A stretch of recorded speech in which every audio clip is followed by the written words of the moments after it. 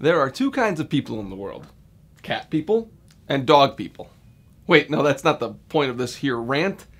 There's two other kinds of people in the world. People who love sales and people who hate sales. And then there are those who hate salespeople and those who love salespeople. But from my own experience, I have found that there are far more Americans who detest salespeople than there are those who love or even like salespeople. You've all heard the jokes.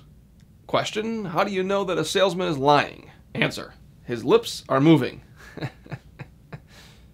The reason why it's funny is because it's true. Salespeople for centuries have given themselves a bad name, which means they've given you a bad name. But don't just take my word for it.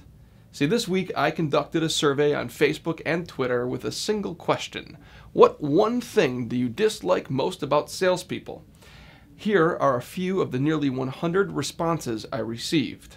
I'm going to read them for you. Salespeople tend to lie. If they don't outright lie, they can be very misleading. Salespeople should be focused more on their clients' needs versus their own pocket.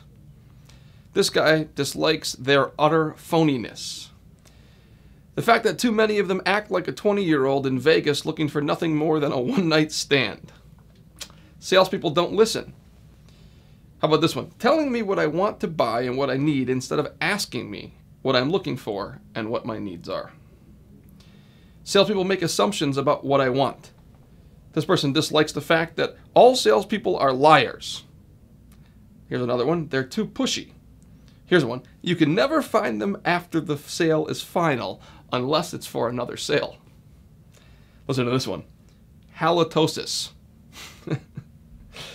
Here's one. Transferring a call to another person or department to fix a mistake they made, since it's no longer a sales call. This guy dislikes the fact that salespeople are fake and call you partner.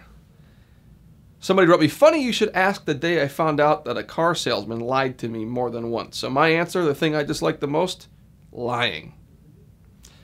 This person dislikes salespeople who simply tell me that they'll save me money because those types have no plan for a working relationship. Oh, here's a good one. Salespeople start every call with, how are you doing today? But they don't really want to know, they just want to sell me something. Ouch. Those hurt, don't they? So what's the cure? The cure is that you've got to create a name and a title for yourself. You have to create a perception for yourself.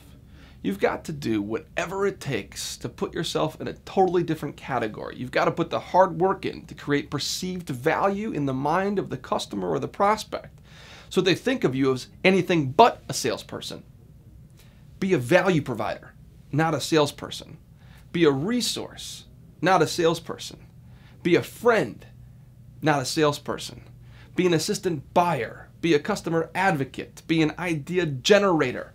Be a trusted advisor, not a salesperson. Become perceived as anything but a salesperson, and you'll put yourself on a path toward sales success. Stay tuned for next week's rant, and I'll give you ideas and insight about how to get started.